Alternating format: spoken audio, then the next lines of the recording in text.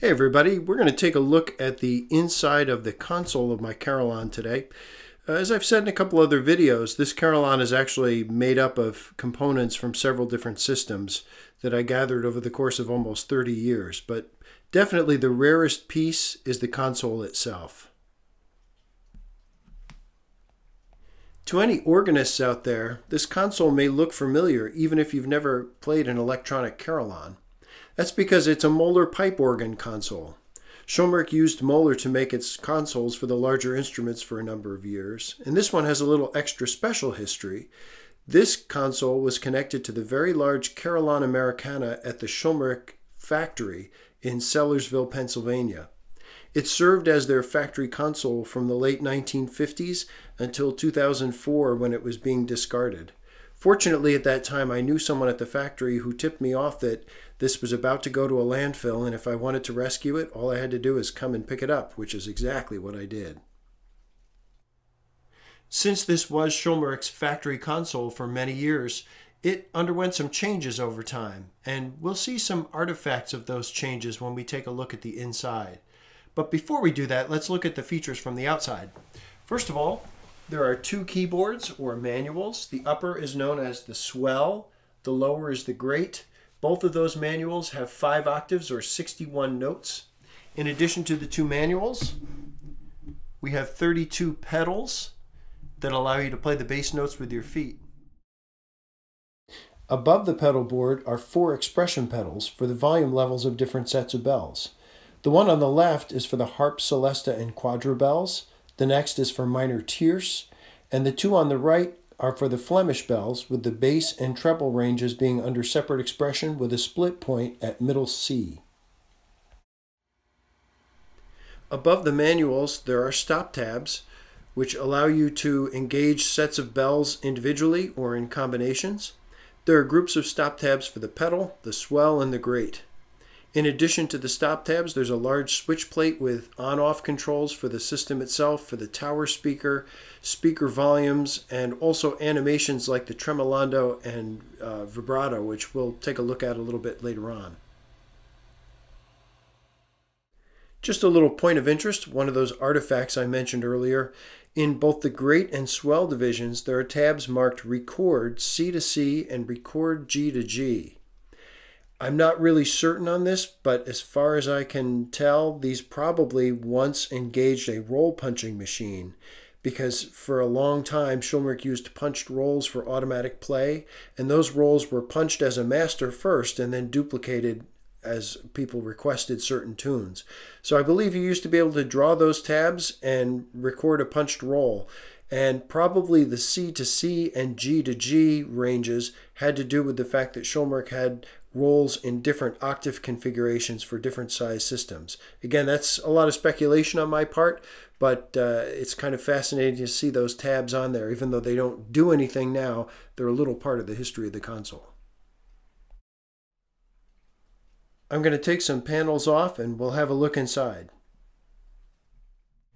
So the lid and back are removed, and you can see some of the inside. We're going to get in a little closer and examine the swell manual.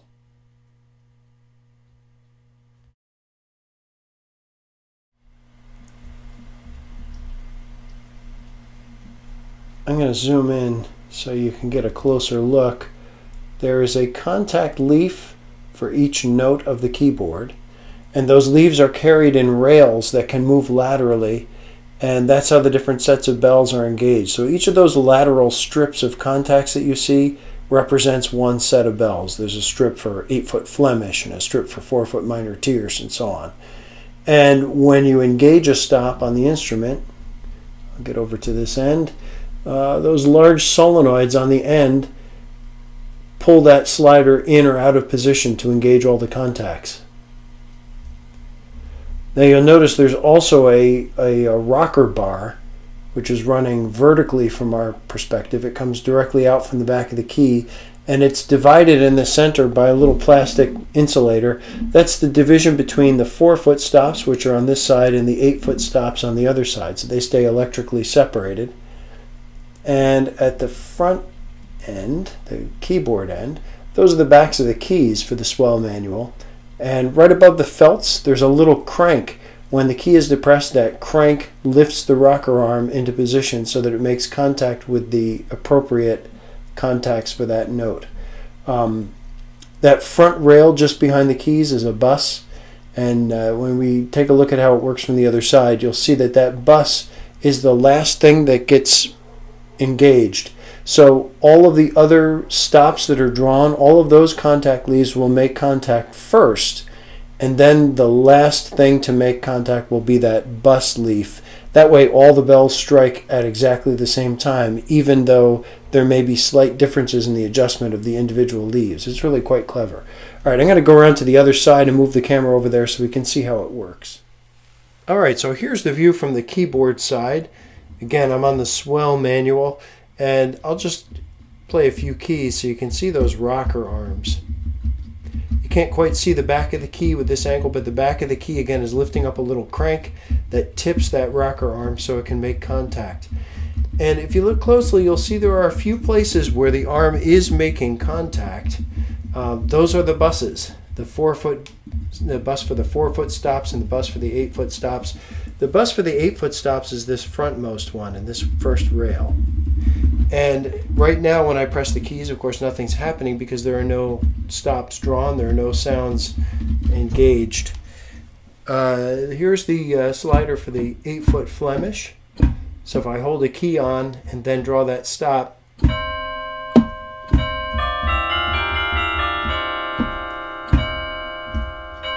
and if I draw additional stops, you'll see the sliders move for each of those.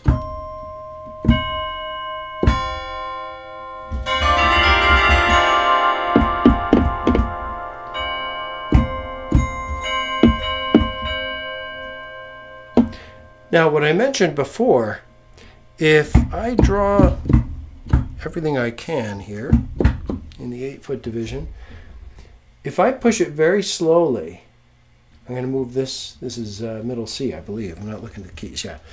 If I move it very slowly, you're going to see it's going to catch those leaves in the back first. It's already caught some of them right now. And then keep going, and eventually it's going to meet that front leaf, which allows all those bells to strike at the same time. And that's very useful because, as I said before, if there are little adjustments, you can see those leaves don't all stick up at exactly the same angle. That will take care of the adjustment problems because no contact will be made for all of them until they have all engaged with that rocker arm at their own pace. Now let's see, as I said, that back section is where the 8-foot stops are. So if I draw some 4-foot stops, you'll see some of the sliders in the front section moving too. All right, so that's everything, which is really not the best sound because we have some major and minor tuned bells striking at the same time, but it shows you that all of those things are able to engage together. So that's the stop action, and this same action is duplicated underneath for the grate. I'm going to lift up the manuals actually and give you a shot underneath so you can see the wiring, because it's quite amazing to see the wires that come off all of those contact leaves and get gathered together to head back to the junction panel. Here's the grate. Looks very much like the swell, has the same stops, a little bit longer key fronts, but there's the underside of the swell, and look at all those wires. Those black wires are coming off each contact leaf, and eventually they find their way to a terminal board in the back of the instrument, which we'll see in a moment. The wires that run diagonally are for the 4-foot stops because the 4-foot registers are derived from the 8-foot. It's the same set of bells with different wiring. But there's a whole lot of wires there, and fortunately they have all remained intact. This is the junction panel where the bells are wired in. There are 61 columns, one for each note on the keyboard, and a row for each of the different types of bells. There's some names that are unfamiliar, like pizzicato. I think that may have been an experimental bell type that never saw the light of day. Some of the rows are labeled spare, but they do correlate to a named stop tab on the front, and they do bring in a set of bells, though there are a few rows here that are actually unused. In the back, those are the wires which lead out to the cabinets where the bells are housed, and also all those black wires that we saw coming off the contact leaves terminate on this panel. Above it is a rail that has the connections for the stop action solenoids. Again, we see some of those unfamiliar names, probably experimental or abandoned bell types that didn't go into production. There's also a few control terminals toward the end of that panel. Now we'll move inside the console again and look at the back of the expression pedals. The expression pedals use a toothed rail to turn a gear, which then rotates the shaft of a potentiometer. Originally, the potentiometer would have controlled the brightness of a light bulb, which acted on a light-dependent resistor to provide the expression control. For my purposes, with everything being very close by, and because I lacked that LDR system, I just used audio signal cable and fresh potentiometers and made it run straight through. Probably at some point I'll decide to rebuild the LDR system, but for now this is working fine and it's much simpler. On the floor we have the pedal action, including the stop action and the contact systems beneath, and then also two power supplies, one of which provides the voltage for the stop action solenoids and the other powering the tremolando system. I've mentioned the term tremolando a few times already, so let's talk about what that is. Tremolando is a technique used to provide a sustained sound on carillon. It consists of a rapid alternation between two notes, oftentimes an octave apart, like this. It can be used to provide a sustained melody over a moving accompaniment.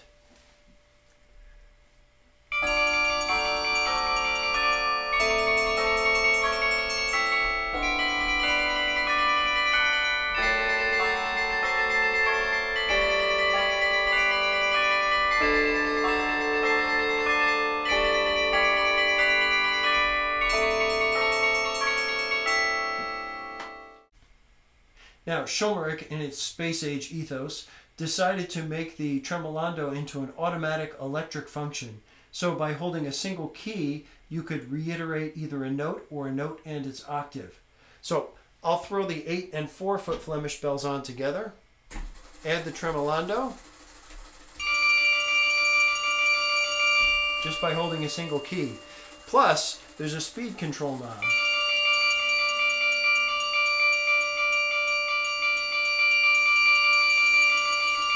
Which gives you the opportunity to vary the effect. If you draw just one stop instead of two,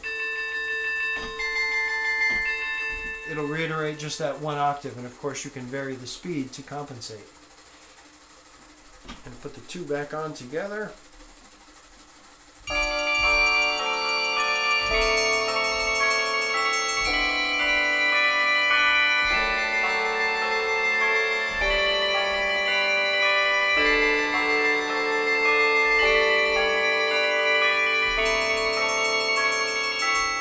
So, a little easier than doing it manually. You have to be careful to avoid the temptation of using it all the time because it is so easy. So that's the tremolando from this side. You can use it with any of the different types of bells, and you can even use two different kinds of bells together. For example, I can put 8 foot Celesta and 4 foot minor tierce. Let me turn this back down to slower so you can hear the different tone qualities. See, I've got two different kinds of bells.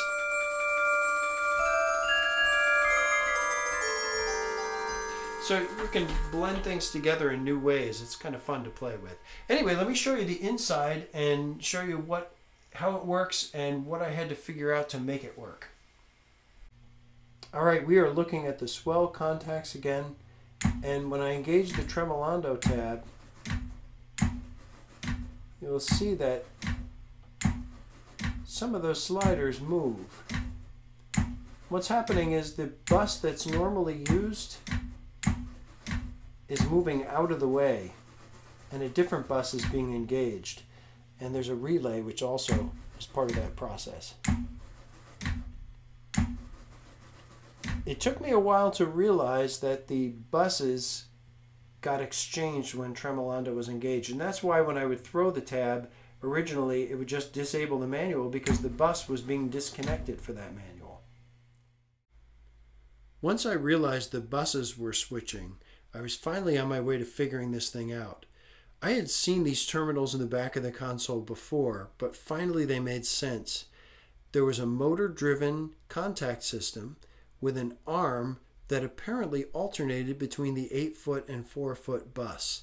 So I got some alligator clips and started experimenting and found that in fact that's exactly what the system was. So then I set out to build a prototype using whatever I could find. Here's what I came up with. It had a guitar string as the arm, and the contact posts were actually just alligator clips, but it did work. So I set out to build a more robust unit and built one for the swell division and then built a second one for the grate and got those installed, and they've been working ever since. And here's the unit in action.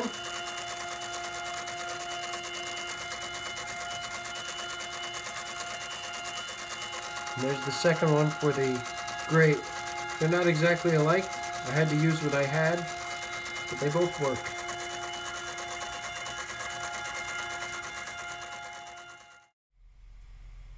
Schulmerich's original mission was to replicate as closely as possible the sound of cast bells. But by the late 1950s and early 60s, they were expanding the palette of tone colors that could be heard in carillon music, including things like vibrato effects. Some of the Schulmerich vibrato effects were done by moving the pickups, and that resulted in a blend of amplitude modulation because of the proximity of the pickups, and a little bit of frequency modulation because of the Doppler effect. It was a very rich sound. Some of the other Schulmerich vibrato sounds that I've heard sound more like a straight tremolo, probably done with the amplifier. Of course, the bells that were originally connected to this console did not come along with the console, so the vibrato effects were not there, and the switches were there on the console, but they didn't do anything. I don't like having dead switches, so I did build a little unit to provide some kind of animation when those switches are thrown. What I ended up designing and building was a tremolo unit using a light-dependent resistor, a motor-driven shutter, and a light bulb. And that provides tremolo effect, although not vibrato effect. So even though this unit is not built in the same way the originals were, I preserved the fact that it only operates on the harp, celesta, and quadra bells. The other bells are not affected. Here's what it sounds like. These are the harp bells without the tremolo. And now with it.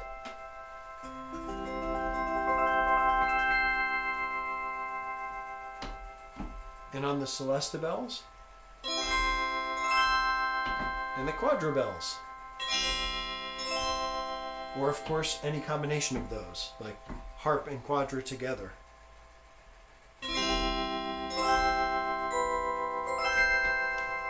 It's not an effect I would use a whole lot. I've used it a few moments in a few pieces, but I just like having those switches do something. I don't like dead switches. I mentioned that the console has evolved through the years, and that evolution has continued in my ownership. To the right of the keyboards, there used to be a cassette recording deck, which I believe was used for recording encoding cassettes for control systems. And most of it was missing, and it looked terrible, so I actually removed that and replaced it with an additional speaker. I also replaced the switch plate in the center of the console because the original one had become quite warped. And actually the original one, as I had it, wasn't the true original, because I discovered in some old photographs that where there are 2 switches to the left-hand side, at one time there were 3 switches.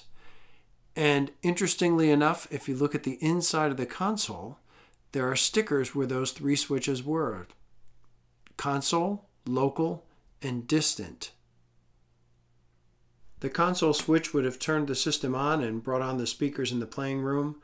Local was probably the speakers in the tower of the Schulmerich factory.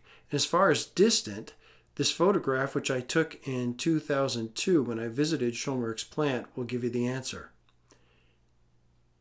Take a look at that water tower. I'll bet it's safe to assume that's the only water tower in the world that was ever driven by a few thousand watts of audio power. Although the factory is gone and there's a housing development there, the tower still stands, though without any speakers.